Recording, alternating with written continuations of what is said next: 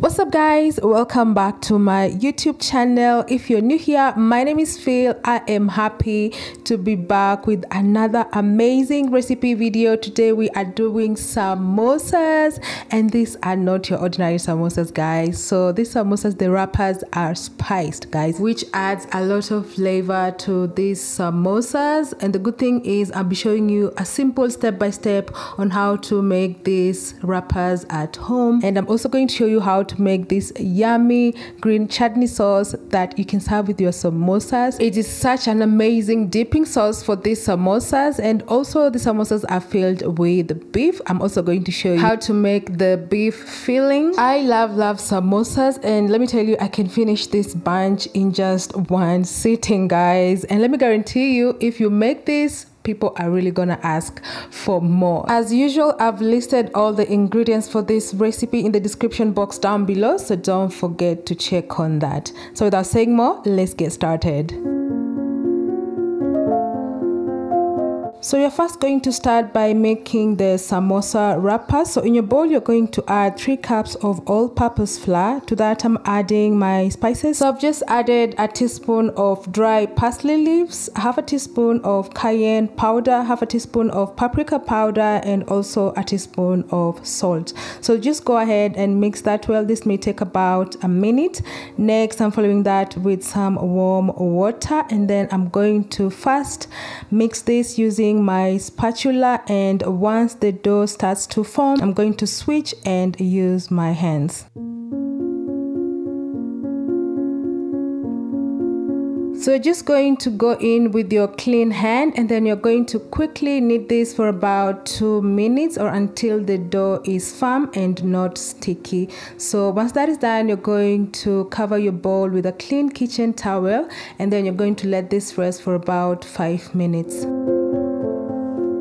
So the reason why we let the dough rest is that we're just letting the gluten that's in the flour to loosen up, and in turn it will make your dough be soft, also easy and manageable to work with. So next, you're just going to put your dough on a working space, so make sure you have a bigger working space, and then you sprinkle a bit of flour. You'll quickly knead this for about 2 minutes, and you realize that your dough is soft at this point. So for our next step, we're just going to cut it into smaller pieces. So this dough gives you about 8 to 9 pieces, so make sure you have 8 to 9 equal pieces. So mine gave me 9 pieces. Next, you're going to roll them into nice round dough balls, as you see the way I've done here. So make sure you repeat with the other remaining dough. And next, you're going to line them on a flat plate like this. So just take a flat plate, sprinkle some flour, and then you're going to line the dough balls. Once you're done, you're going to cover them with a paper, or you can cover them with a kitchen towel.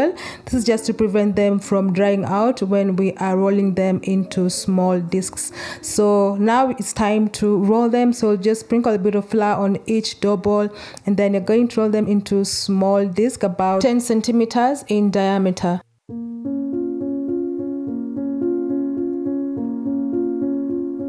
So you're just going to continue with the other remaining dough balls until you're all done. So this is just a quick reminder guys, I've listed the ingredients for this recipe in the description box down below, so don't forget to check on that.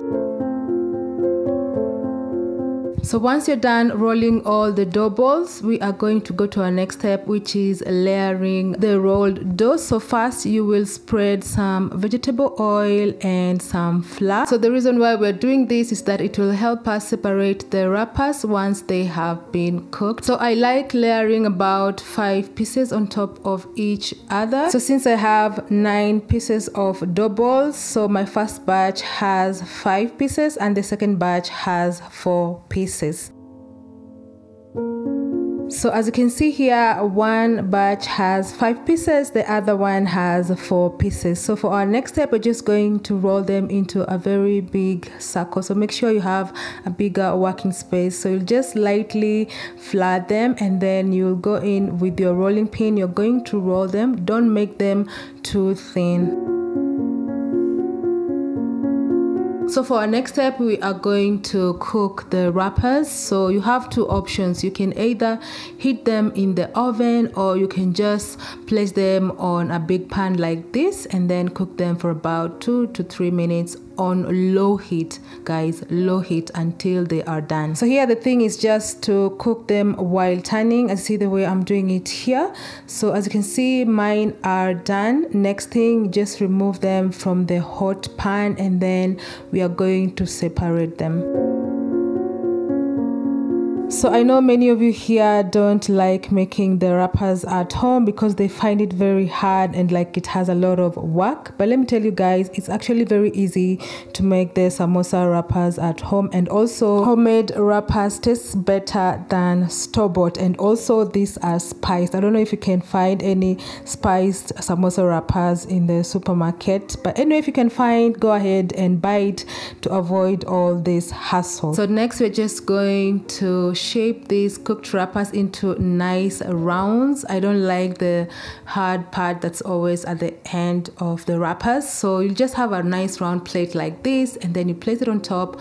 You will shape that into a nice round circle by just cutting all that unwanted part out, and as you can see, we have very nice round wrappers.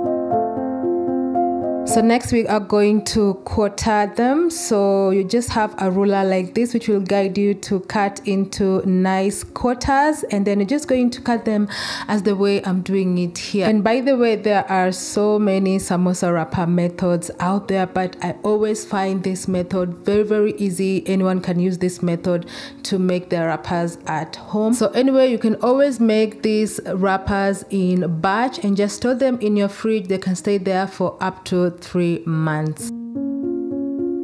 So now it's time to make our beef filling. So for the samosas, you can always use any filling that you like. I always like beef or chicken filling. So today we are doing beef samosas, and these are all the ingredients that we'll be using for our beef samosas. So quickly we are going to cook our beef. So in your pan, you're going to add some vegetable oil, and then you're going to add 500 grams of minced beef. So you're going to cook this for at least 8 minutes. So when you're cooking, you realize that the beef has some water in it, so you're going to make sure that you cook this beef until all that water runs dry.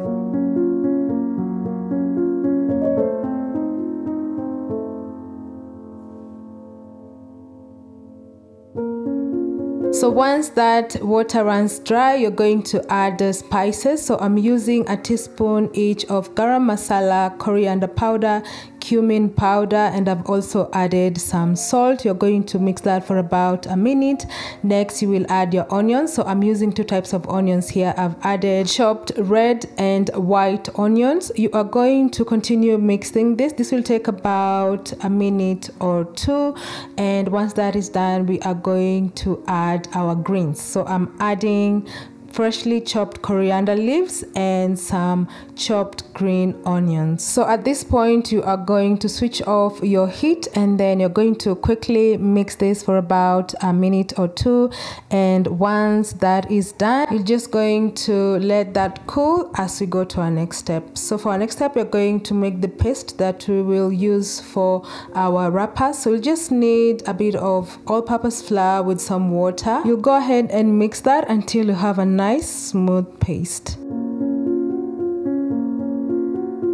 Now that everything is ready, let's form our samosas. So this is just how easy it is to fold the samosas. So just follow the way I'm doing it here. And also you can see our pocket that we will fill with the beef filling. So next, you're just going to take a small amount of the paste. You're going to apply on that wrapper and make sure you nicely seal it. Once you're done, you're going to add the beef filling. So be generous with the beef filling. Make sure not to overfill the wrappers or else they will break when they are being cooked, and we don't want that. So once you're done, you're going to apply the paste and seal that part as well. So make sure that all the corners are sealed to avoid any oil going in the samosas when they are being cooked. No one wants some greasy samosas. So once you're done, you're just going to line these samosas on a plate. So you can always make these samosas in batches as well and just store them in your fridge, and you can cook them whatever time you want.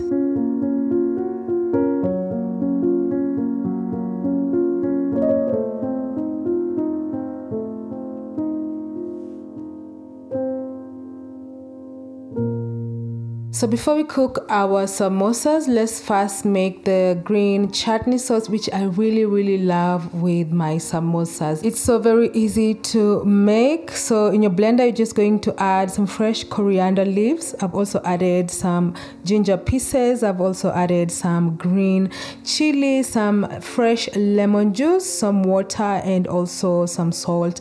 You're going to blend this until you have a nice smooth sauce like this, and as you can see, it is ready to serve. It looks amazing. So for our next step is just to cook the samosas. So make sure that your heat is on medium low. You don't want to cook them over high heat, guys. Once your oil is ready, you'll just put the samosa and you're going to cook them for at least 3 minutes while turning until they are nicely golden brown. And as you can see, the samosas are ready. You're just going to remove them from the hot oil, place them over a kitchen towel to release out more excess oil, and that's just it. The samosas are ready to serve.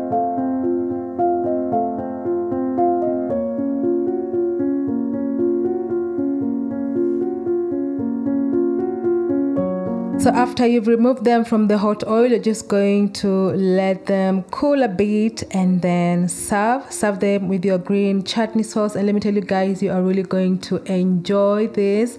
So go ahead, make it, and I guarantee you these are going to be the best samosas you'll ever make at home. So go ahead, try it, and as usual, if you try it, don't forget to tell me how yours came out in the comment section down below. Also, if you're new here, don't forget to subscribe for more of my amazing recipes. We can always connect on Instagram or on TikTok at feels_kitchen. So till my next video, guys, bye.